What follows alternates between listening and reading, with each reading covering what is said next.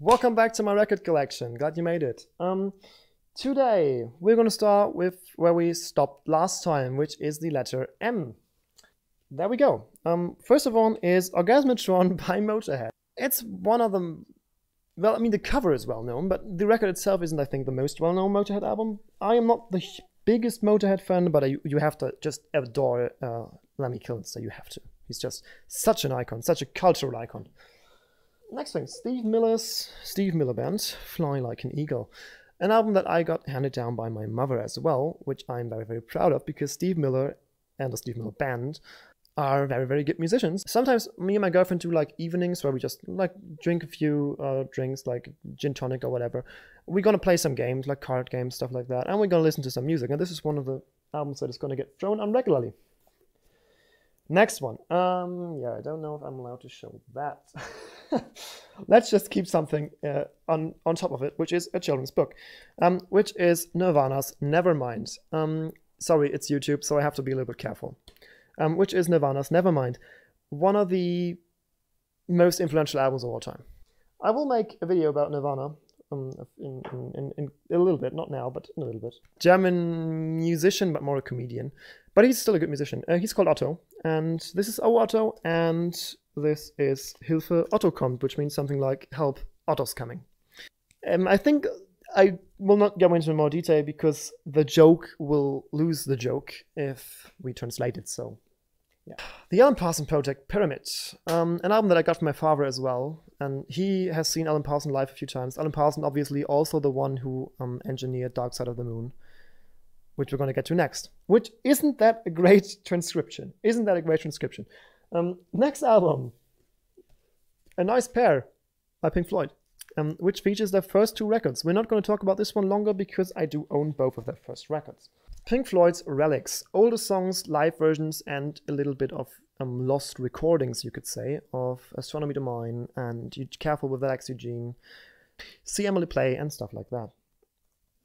Pink Floyd's a collection of great dance songs, which includes a new version of Money, which David Gilmour solo recorded, like mostly solo recorded in the studio, because they had some kind of dispute with their label, I think, and they couldn't use the old version on this thing.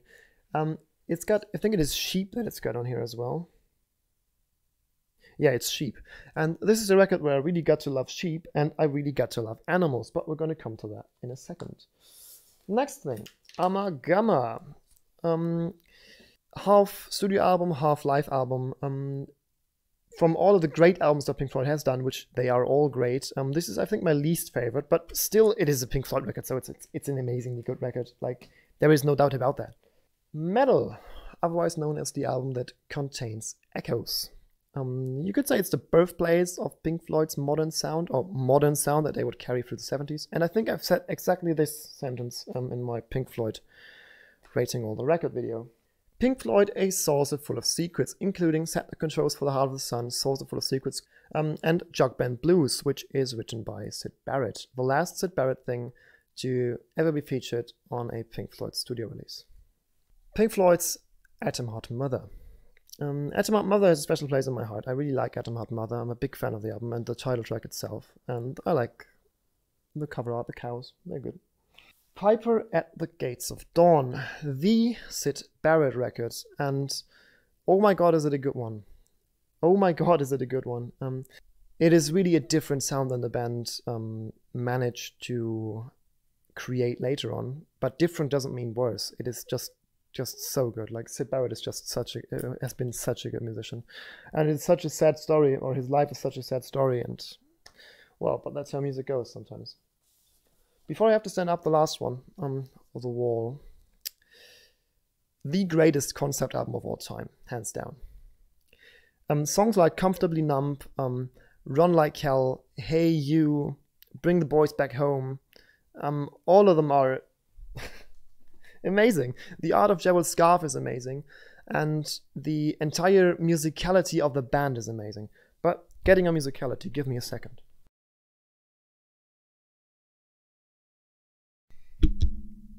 Oops. There are 3 records always on display. Or actually there are 9, but 3 Pink Floyd records. One of them is my favorite record of all time, which is Animals. Dogs is my favorite Pink Floyd song, and presumably my favorite song of all time. And this record just makes such a so good in displaying our society, I think. Really got a place in my heart. Dark Side of the Moon, speaking of it from Alan Parsons, the Pink Floyd record. If you think about Pink Floyd, you'll most likely have this image in your head. And yeah, it's next to Abbey Road, the best known album cover of all time, and one of the best albums of all time, also next to Abbey Road. My first ever vinyl record, Wish You Were Here. I got this handed down by my mother as well. Years before I would buy another record. Years before I would buy a record player. But still, it is one of my favorite albums of all time. Presumably even my second favorite album of all time. The next one, Pasco, Jade, which is another German band, which is straight punk rock. Like straight up punk rock. My girlfriend showed them to me and they are really good. Like, listen to them if you haven't, I mean, you presumably haven't listened to them because you presumably aren't German. Even if you are German, you will presumably not have listened to them. Next band is Placebo with their MTV Unplugged, which is the heaviest album that I've ever seen in my life. Do they put bricks in there? My girlfriend loves Placebo. I do really like Placebo, and I've seen them live once, I think with her as well. Yeah, they were in a festival. But I'm a fan of Unplugged, and I'm a fan of Placebo, so this is gonna be a good one, obviously. With You I'm Nothing, Placebo as well, obviously. Yeah, Pure Morning, songs like that on here. Very good record, and very good modern rock band. The Police, Synchronicity. I am not the biggest Police fan, I have to say that. I just bought it because it was an album that you should own and you should listen to.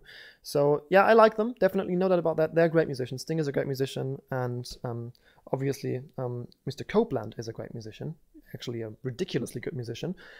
But I just couldn't really find my way into them. Maybe I will maybe I will say in a few years, you know, all those years I just didn't get the band. But all right, next one, Purple Schulz und die neue Heimat hautnah. A German musician with his band, like Purple Schulz is a musician and he has got his band around him. And on here is a song called Sehnsucht. And the song is so sad. It is about a child getting abused by its mother, and he doesn't know what he wants, but he just wants out. He just wants to go out. And that is such a sad thing. But the song is really, really good. And the album is really, really good as well. We are actually getting closer to the end now. I can't believe it. Let's start with the last row of records, which starts out with a band that you will all love. And if you don't love them, why you don't love them? Queen, A Night at the Opera, including the song Bohemian Rhapsody. I don't have to say anything more about this record, I suppose. Next one, my favorite Queen album, which is News of the World. Yeah, News of the World is just my favorite Queen album. I am a huge Queen. I am a huge Queen fan. Not as much as I should be, but you just have to love, especially Freddie Mercury, for his ridiculous voice. Ridiculously good, obviously. Dancing on the Head of the Serpent by Raza, or Raze. A album that I got from my father. It is obviously an Indian-inspired or Hindu-inspired. Next, one of my favorite albums of all time, undoubtedly. The Red Hot Chili Peppers with Californication. Songs like Californication, Other Side, Scar Tissue, all on here, and it took me a few years to get into the Chili Peppers, but the second I got into them, I was, yeah, definitely one of my #1 priority live bands that I want to see. Oh, no, there are 2 records, actually. Rise Against, with Rise Against Wolves, their latest studio album. I think it's much better than The Black Market. Anything I want to say? My girlfriend loves the next one, which is the Ghost Note Symphonies, Volume 1. So I hope there's going to be more, which has songs like Savior and The Violence made on acoustic, which is great. The Ramones. The Ramones. Nothing more to say about the Ramones. They are amazing. One of the pioneers in punk rock, and Blitzkrieg Bop is obviously one of the best known songs of all time, I suppose. But next band I do own 2 records of, which are the Rolling Stones. First of all, I do own Made in the Shade, which I think does have Angie on it, yes, and it has Angie on it, and that is the reason why my mother bought it. The next one is something that I'm going to put the price tag of because it's still on, handwritten obviously, because it's a used record. I'm just going to put that somewhere here. Yeah, this is an original copy of Sticky Fingers, a German copy. I'm not going to tell you what I paid for it. Even the zipper works, but actually it's ripped a little bit. Here is a little bit missing of the cover, but it's still a very, very good album. And it's next to Exile on Main Street, presumably the most well-known Rolling Stones record. Something that got to my birthday this year, or last year, Slash, Miles and Kennedy and the Conspirators with Word on Fire. I bought this record on a CD when it came out back in 2014. Right after work, my dad picked me up, brought me to a store, and I bought it. Yeah, this is how much I adore this record. Songs like Too Far Gone and Bent to Fly are so good. And they really speak to me, but this is just me. Simon & Garfunkel, live at Central Park. I wasn't able to find a very good copy of another Simon & Garfunkel album, even though I enjoyed them very much. I've actually seen Art Garfunkel live at the end of 2019, which was the birthday present that I gave to my mother. And she enjoyed the concert as well. Very, very good. It was in Hamburg as well. Bob Seger and the Silver Bullet Band, Stranger in Town. Yeah, what do I have to say about Bob Seger? Absolutely cultural icon and a classically good musician. Like, really, really good. Never mind the bollocks, here are the Sex Pistols, which is obviously a Sex Pistols record, which is a groundbreaking punk record, which you should just own. They aren't my favorite band of the first 3-4 punk bands that you would consider, but they definitely got their place in music, so they've got their place in the record collection. Mike Shinoda's Post Traumatic. I've talked about Chester Bennington for a little bit of Linkin Park, and I've seen Mike live with this album in 2018 in Hamburg. And it was a very good concert. Don Broker was the opening gig, which was great. But yeah, like I said, Linkin Park has a special meaning to me, and so this album does have as well. This is a fairy tale. Cat Stevens, T for the Tillerman. I wouldn't say but one of the favorite albums of my mother. I actually got it from her as well. I'm gonna do it. My mother loves this record, so I enjoy it as well. And this is obviously a very good record, just hands down. Saturday Night Fever. My girlfriend wanted this one, and I bought it fairly cheap. Actually, there are thousands and thousands and thousands and thousands of them made. So yeah, it's just a very, very good upbeat album. It is like a soundtrack, obviously, not an album. Next one you will presumably not have heard of. Sons of Hans, a stoner metal rock album, I don't know, with While Sleeping Stay Awake. I've said a little bit about this one in the Vinyl Tech video as well. Recently found them. Definitely check them out if you like a little bit harder music. Steppenwolf, Born to be Wild is on here as well. So yeah, I found this one in the, I think it was in my favorite record store, which I usually go to, which we'll just call Tom's Store. And there were tables with crates on them, which you could dig through. And there was a table with a crate on and 2 crates in front of it. And I pulled them away, and behind there was a crate, and there was like 5 albums in it, and this was one of them. And I bought it, obviously. Do not do that. Not to the boss. Bruce Springsteen. We'll start in chronological order, which would be this. Born to Run. Arguably his best record ever. Not in my opinion, I do like a different favorite, but this is a really, really good album, nonetheless. Yeah, Thunder Road, Born to Run. Absolute boss classic. My favorite record and one of my favorite records of all time, my favorite Bruce Springsteen record and one of my favorite records of all time, Darkness on the Edge of Town, including songs like Adam Raised the Cane, Streets on Fire, Racing in the Streets, and the title track. There is so much sadness in this album that I really can feel. If I'm in a bad mood and I listen to songs like Racing in the Streets, it really feels like kind of comfy, I'd say. Born in the USA, Bruce Springsteen.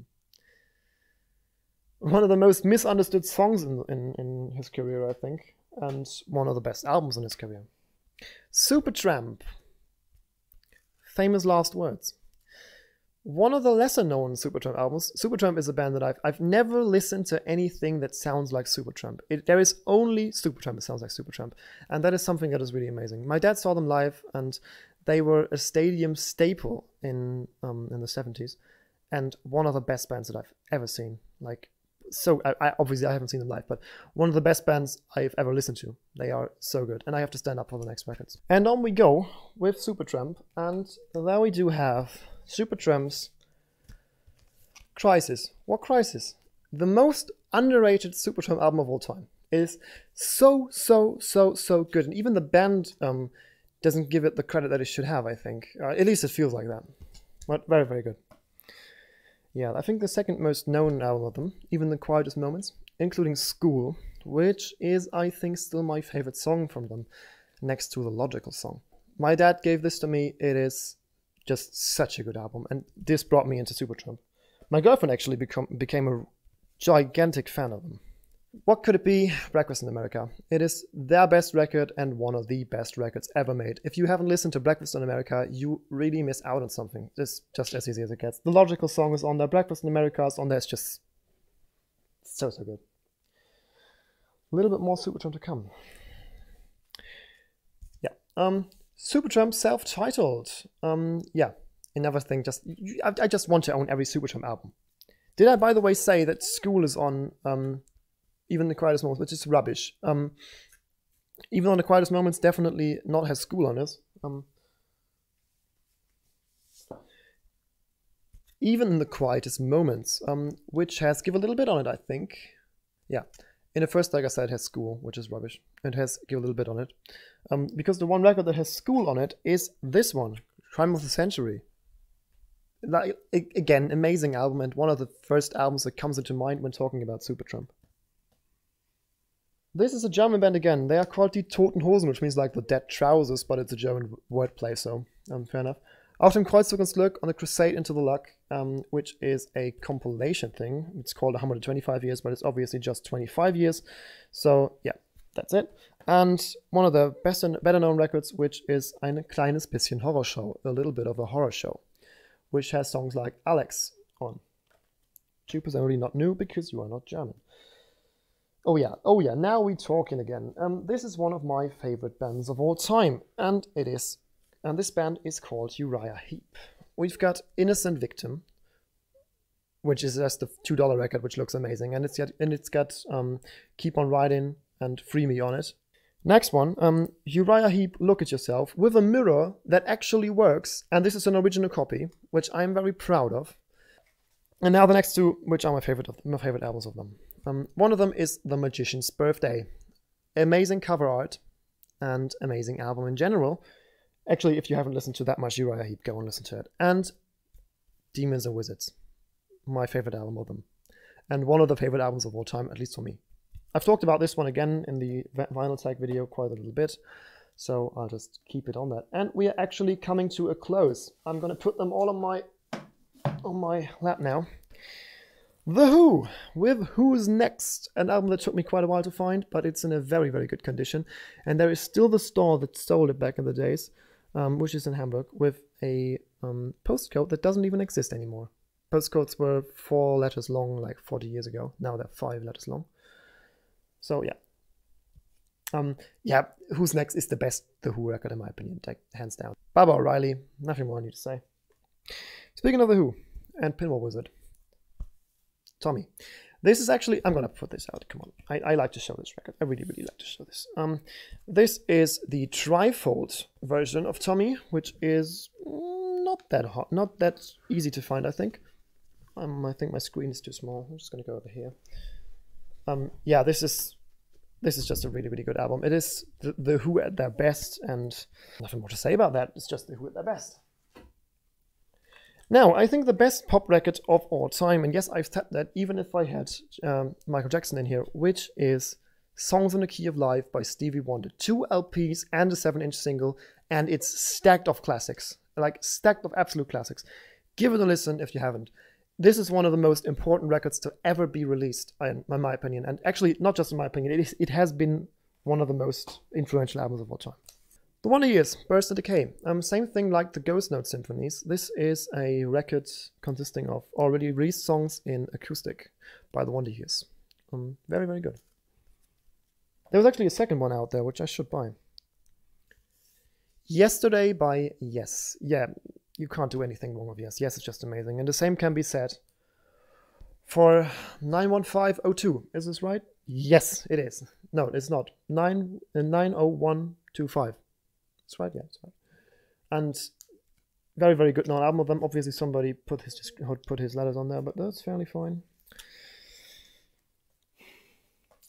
Another one with Y. Neil Young, Zuma, Crazy Horse. Anything to say about Neil Young hasn't been said? No. Marvelous musician, marvelous songwriter, and ridiculously talented musician. And the last record, I can't believe it. It is the last one. ZZ Top's Afterburner. Also from my dad. Yeah, I'm one of the persons that really love ZZ Top. Like, really, really. My favorite record of all of them is definitely Animals by Pink Floyd. And we really made this in about an hour. We're taping about an hour and 15. Let's see how many videos we get out of that. I'm very, very glad you stuck through that. Bye-bye.